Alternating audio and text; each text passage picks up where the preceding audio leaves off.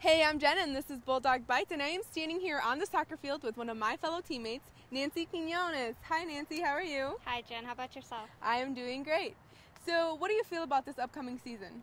I actually feel that we're going to win a lot more games than we did our previous season, just for the simple fact that we have a lot more girls on the team. Who would you say are start players of the team this year? I would say it would be Portia McCoy. It is because she's our goalie, and last season we did not have a goalie. Oh, okay. So, what are the expectations as a whole for the team? What do you expect? Our expectations are to go to nationals and win. All right, well, I will see you around. Thanks for coming out. This has been another episode of Bulldog Bites. I will see you next time.